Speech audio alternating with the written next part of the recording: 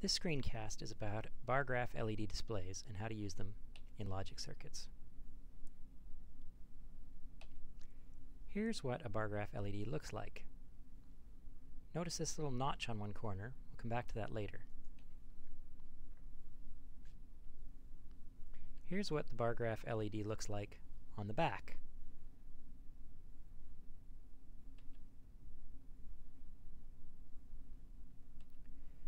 So we could draw it something like this.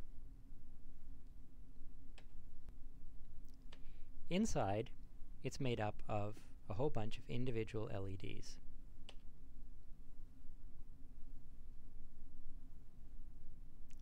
Occasionally, there will be a notch on one corner to show where the anode is. I showed you this before. Here we have this notch that means the anodes for each of the LEDs is on this side. The cathodes for each of the LEDs is on this side.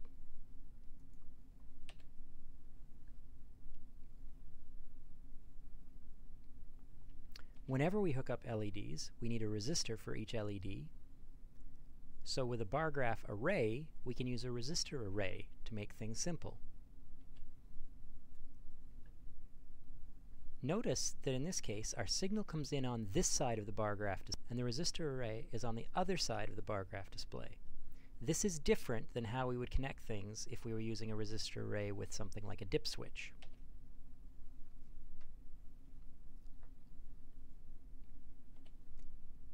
Here's what it looks like inside. So now we can see the individual resistors in the resistor array like this, so that we can see that each LED is in series with the resistor to the common pin, and our signal is on the other end from the resistor.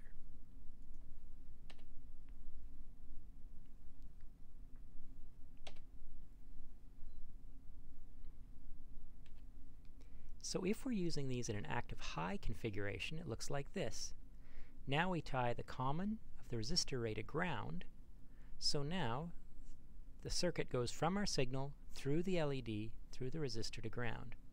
So, because the current will flow this way when we have a high signal, then it's a high signal here that will make this LED turn on.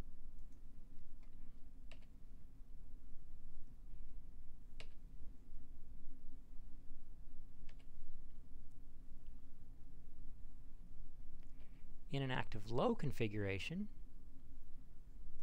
now the resistor array common gets tied to VCC and our signal is still on the same side. However, note that the bar graph display has been turned around because now our signal comes in on the cathode and the anode connects to the resistor array.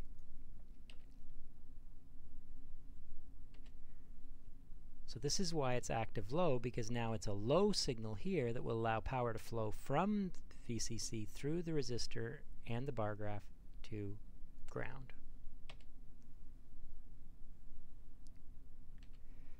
Here's what it looks like on a breadboard with an active high setup.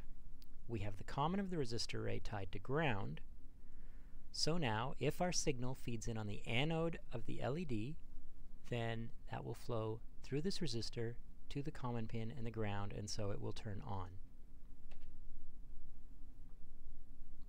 So again, a high signal will turn this on.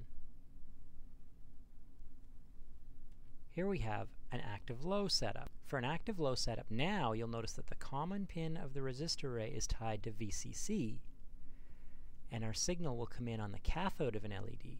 Again, remember the LED display has to be turned around from what it was for the active high setup. So now our signal feeding in here, a low signal going through here, will allow power to flow from VCC through the resistor and the LED to our low signal to turn it on.